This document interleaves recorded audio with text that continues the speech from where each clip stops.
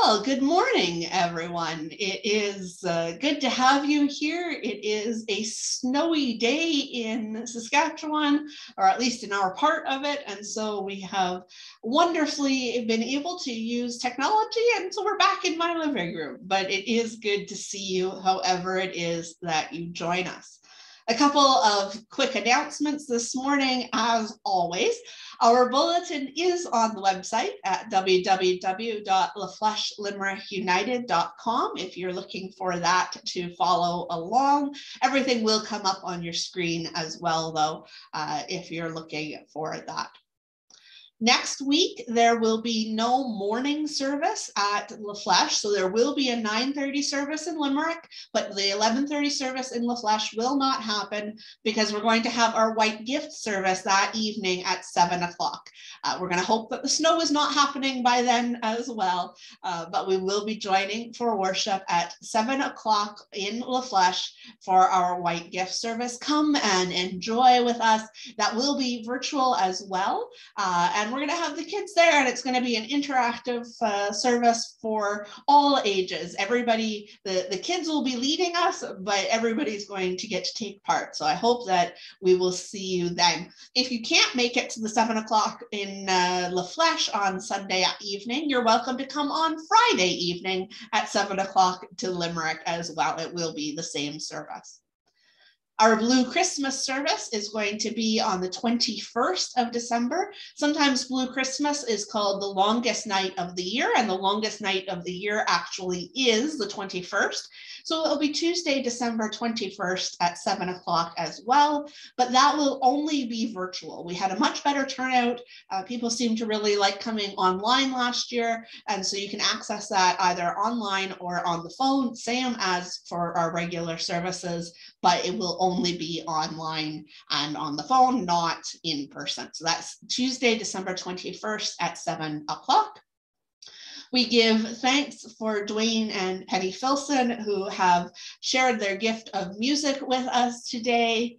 And our music license number, as always, is A609189 of One License LLC. Our music is reproduced with permission. We begin our worship, as we always do, by acknowledging the territory. As a covenant people, we are the inheritors of the promises made between God and our ancestors in faith. As people living within the area of Treaty 4, we acknowledge that we are also inheritors of the promises and responsibilities of a treaty relationship with Indigenous communities, especially the Lakota, Nakota, Dakota, Saulteaux, and Cree, as well as the Métis who call this land home. May the life and work of our church always respect our covenant relationship with God and our treaty relationship with our neighbors. Our call to worship is printed in the bulletin or on your screen and is from Feasting on the Word Worship Companion for Year C. As always, you read the bolded parts. A day of worship, a day of rest, a day in community, a day to be blessed, a day for offering, a day for welcoming, a day of remembering, a day of reckoning. This is the day that God has made. Let us rejoice and be glad in it. Come, let us worship. And our Advent candle lighting is adapted from Emma Morgan of Eastern Hills Community Church in Melbourne, Australia. We come together in the midst of a busy season to take a breath, to breathe in together the life that God gives, to listen to the beat of God's heart and the blessings and lessons this season brings to us. Each week of Advent, we will light this Advent wreath. With its light comes our prayers and our stories. The candle for this second week of Advent is the candle of peace. Today, the flame of this candle reminds us of the peace that Jesus brings into this world and his presence with us. Jesus said, I give you peace, the kind of peace that only I can give. It isn't like the peace that this world can give. So don't be worried or afraid. And so as we light our candle of peace today, I invite you to think about where you have seen God's gift of peace lately.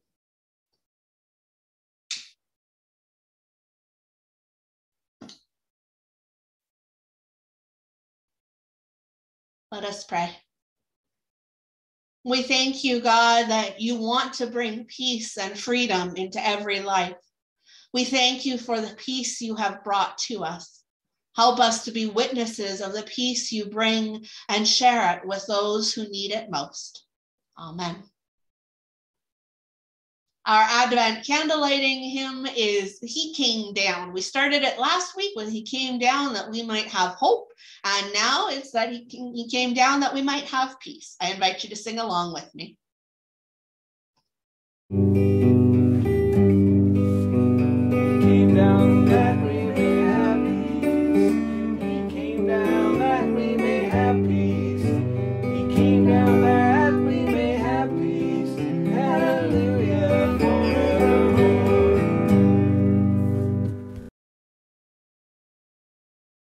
Will you pray with me our prayer of approach, which was written by the Reverend Susan A. Blaine. Holy God, we long for your peace and trust in your promise. We hear your call to turn toward you, to change our lives and welcome you in. Meet us here and fill our minds with your wisdom and our hearts with your peace, that our worship together may open us to the challenge of your dream of wholeness for all. In the name of the one who is coming, we pray. Amen. One of the great and ancient Advent hymns is O Come, Emmanuel. And so I invite you to sing with me number 1 in Voices United. If you have it, it's nice and easy to find. It is O Come, Emmanuel. And we're going to sing verses 1, 2, 3, and then skip over until 7.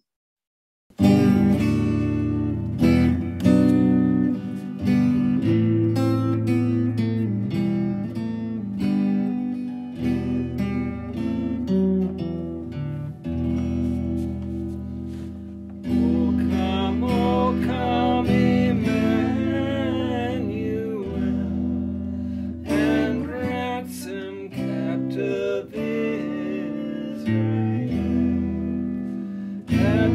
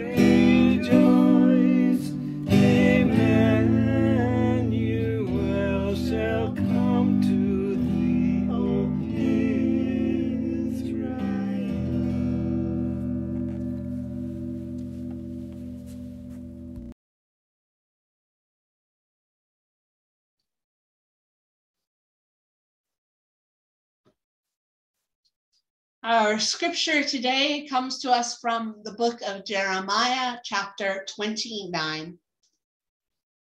These are the words of the letter that the prophet Jeremiah sent from Jerusalem to the remaining elders among the exiles, and to the priests, the prophets, and all the people whom Nebuchadnezzar had taken into exile from Jerusalem to Babylon. Thus says the Lord of hosts, the God of Israel, to all the exiles whom I have sent into exile from Jerusalem to Babylon: build houses in them and live in them. Plant gardens and eat what they produce. Take wives and have sons and daughters. Take wives for your sons and give your daughters in marriage, that they may bear sons and daughters.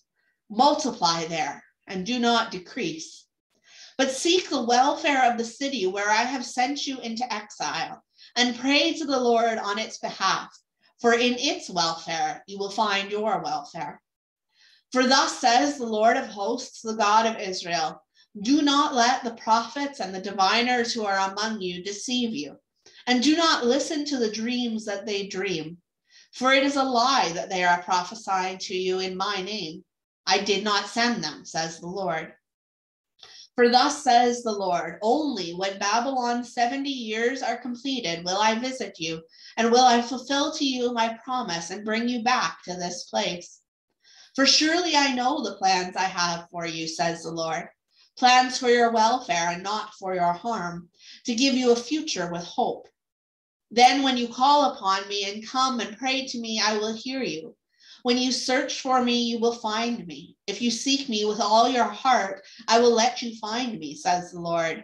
And I will restore your fortunes and gather you from all the nations and all the places where I have driven you, says the Lord. And I will bring you back to the place from which I sent you into exile. The story of God. Hear what the Spirit is saying to the church.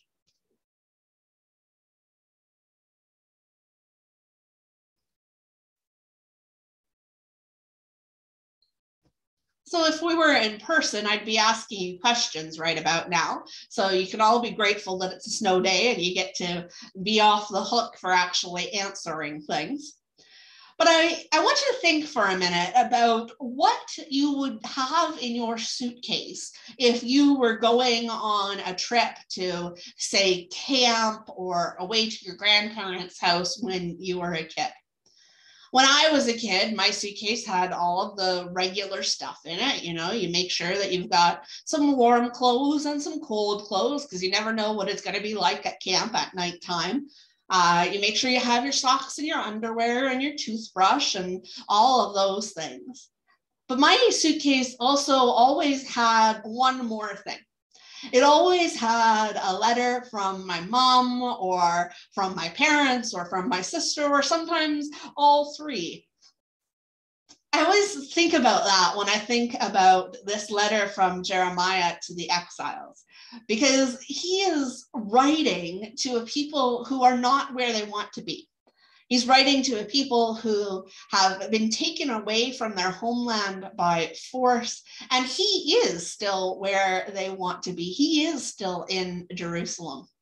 And when we think of the prophets, when we think of prophecy, we tend to think of somebody just standing up and preaching and giving the word of the Lord. But Jeremiah can't do that to the people that he needs and wants to talk to. So he writes them a letter. And this letter is full of, he's often called the wailing prophet or the weeping prophet for a reason. There's a lot of despair in there. But in this section, he's also got that little bit of hope. He's got that little bit of reminding them that they're not forgotten, that they are still loved, that they are still within God's reach, that they are still within God's loving arms, even though they're not where they want to be. And I've always thought that that was what made going away a little easier when I would go to camp or to my grandparents' house or wherever it was that I was going, knowing that someone at home still loved me, that someone at home was always waiting and excited for when I would come back. That was always a really neat piece. And so as soon as I would get somewhere, I'd start unpacking and looking for my letter. And so as I was reading from Jeremiah today, I thought, that's kind of what he's doing as well. He's reminding them that there is someone waiting at home, that there is someone there, and that God is there to know that they are always, always loved, and that there is a plan that they will be brought back.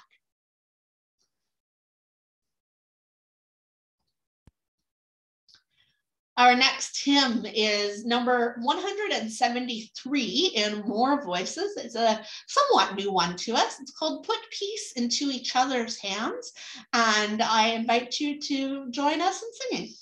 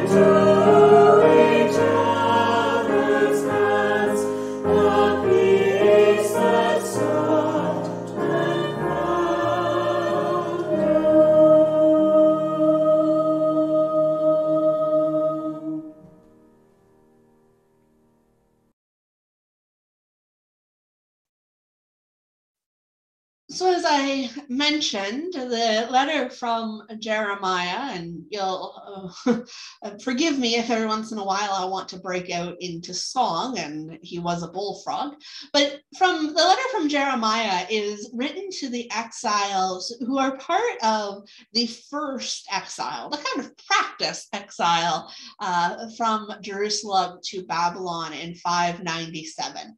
If you were here last week, you'll remember that we talked about the Babylonians came and took away the king and the elites and the leaders of Jerusalem, the leaders of Israel in 597. And then 10 years later, when the people who were left in Jerusalem decided to rebel again, Babylon came and said, yeah, that's enough of that. We're going to totally destroy the city now and take everybody else into exile as well.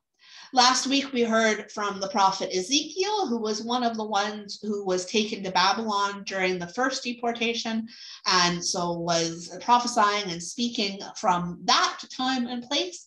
And today we hear from Jeremiah, who was not taken in the first deportation. And so he is still in Jerusalem. As I said, he is where the other exiles want to be. And of course, in 10 years or less, he will also be in Babylon with everyone else. So there's this interesting play. I love that we get to read these two back to back, because we get to hear from the different perspectives of where they are and how that influences their prophecy. As I said, Jeremiah is called the weeping prophet or the wailing prophet because a lot of his book is not exactly happy. Most of the prophets aren't. You remember a few weeks ago we read from Amos, who is called the prophet of doom, which is, you know, a fun nickname to carry around with you for your whole life. But this particular piece of scripture, this particular piece of Jeremiah's prophecy, Jeremiah's writing, Jeremiah's book, it's kind of got that little bit of hope, and at the same time, just settle in. Be where you are. This isn't going to change anytime soon. And so it's this tension between get comfortable with the exile, get comfortable with the idea of being away from home, because this is going to last for a long time. And at the same time, don't get too comfortable with the exile. Remember that there's more to your life. Jeremiah tells the people that this is going to last for a while. We imagine that there were others, we know there were other prophets in that time and place who were saying to the people who were in exile, we've got to fight, we've got to make this happen, we've got to escape, we've got to figure out a way to get back to Jerusalem, back to where we want to be. And the only way we're going to do that is if we rely on ourselves. Jeremiah is saying the exact opposite. He's saying, no, you don't need to, nor should you fight. You're not going to be able to get out of this that way. It's just not going to happen. It's going to take 70 years. It's going to be not you, not your children who are going to return to Jerusalem, but your grandchildren and their children will be the ones who return. Get comfortable with that. Start putting down roots, build houses, plant gardens, marry, have families. Don't put off for tomorrow. Don't put it off saying, oh, well, we'll be back home soon and then I'll start a family.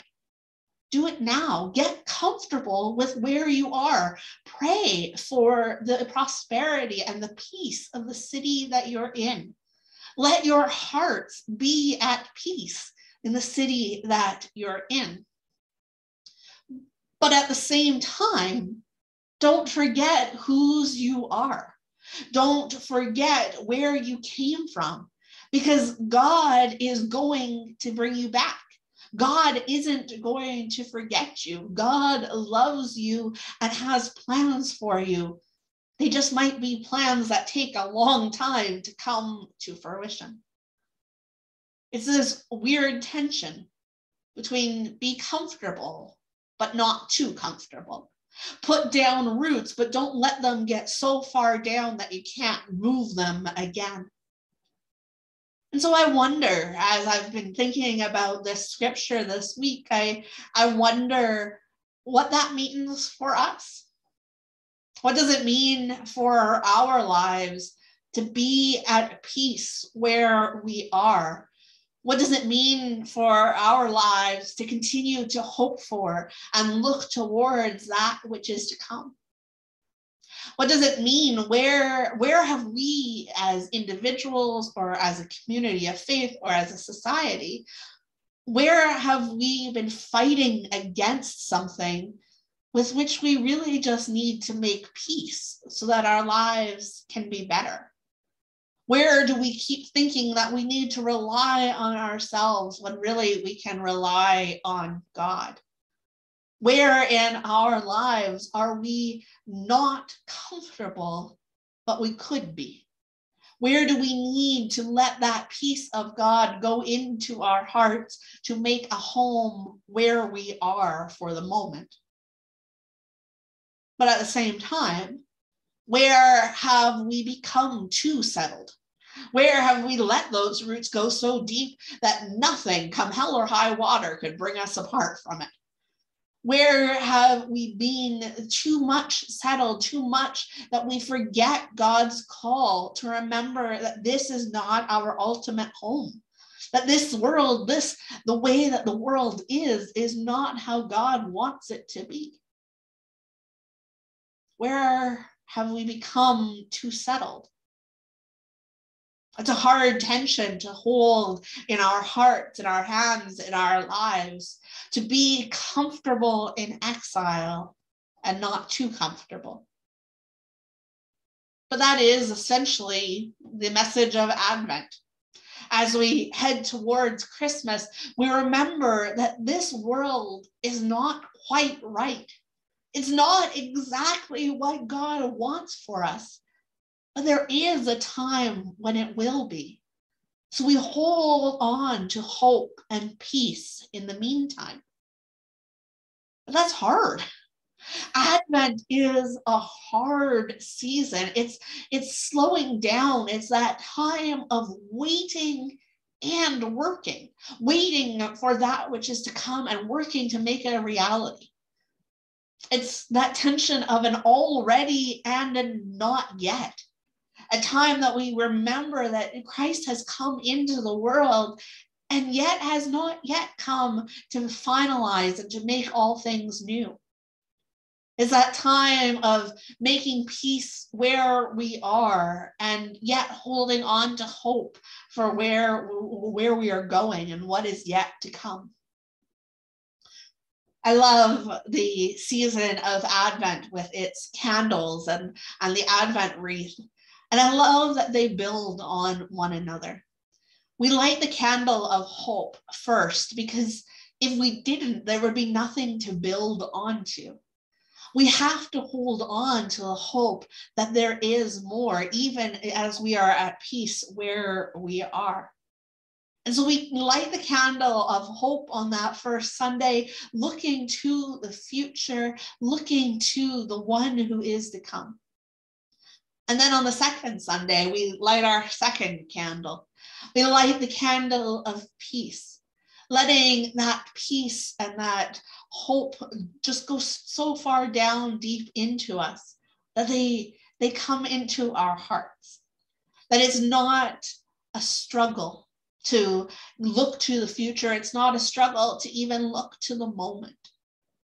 And I say that like it's easy to do. It's heaven knows it's not.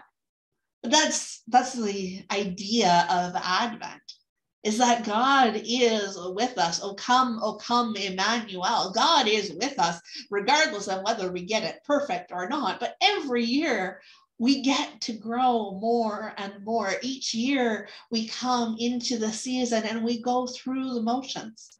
We light the candle of hope. We light the candle of peace and of joy and of love, and then our Christ candle. Each year as we grow, each year as we light them, we learn something new about God and about ourselves. And so, like those exiles that Jeremiah was writing to, we remember that it doesn't matter if we're not where we want to be. God is there. We hold on to the hope for tomorrow, and we foster the peace for today. Amen. As people of the United Church of Canada, we proclaim our faith in so many ways, but one of them is with the words of a new creed. And so I invite you to join with me in saying these words together. We are not alone. We live in God's world. We believe in God, who has created and is created, who has come in Jesus, the Word made flesh, to reconcile and make new, who works in us and others by the Spirit. We trust in God. We are called to be the church, to celebrate God's presence, to live with respect in creation, to love and serve others, to seek justice and resist evil, to proclaim Jesus crucified and risen, our judge and our hope. In life, in death, in life beyond death, God is with us. We are not alone. Thanks be to God.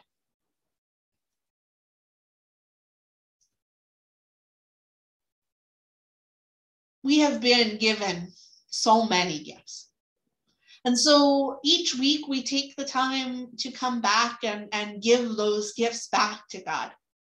Sometimes we do that in the form of a monetary offering, our treasure. Sometimes it's in our time or our talents or our life or our love. Whatever it is that we bring to God this day, we bring it before God now as we sing our offertory hymn.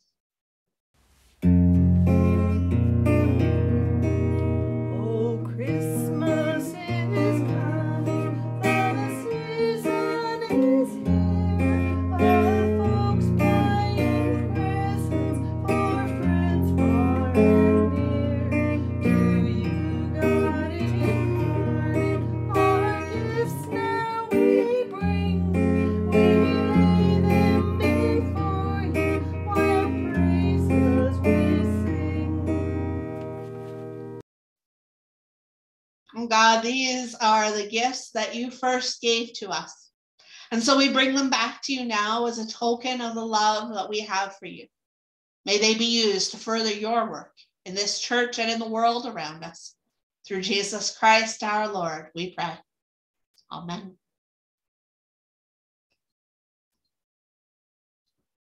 Our prayers of the people this morning is from the Christian Aid website, and it is thinking about those especially who are waiting, those who are in exile in many different ways, not just physically, but for a lot of people, they are not where they want to be at this time of year, not where they want to be in general, that they're not able to go back to their homelands. And so we pray. Accompany us, God, through the waiting.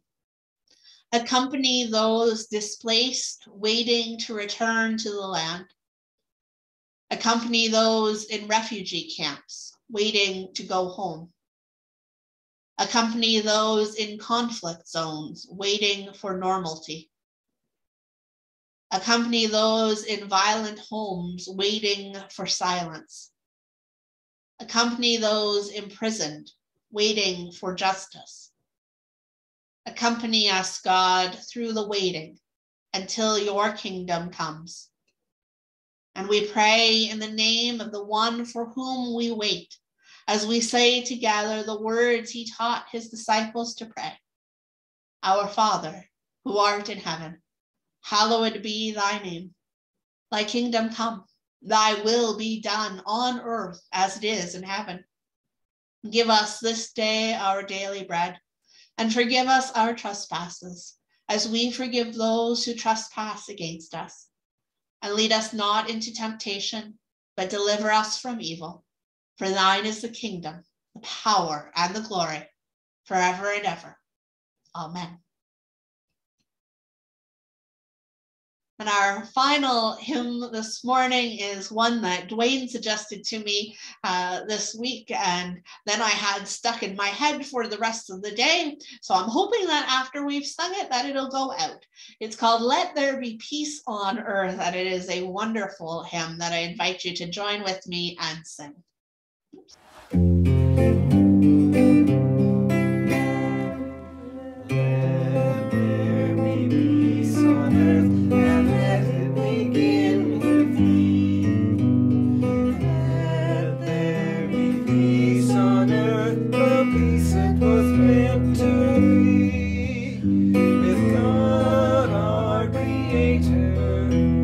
Children all are we. Let us walk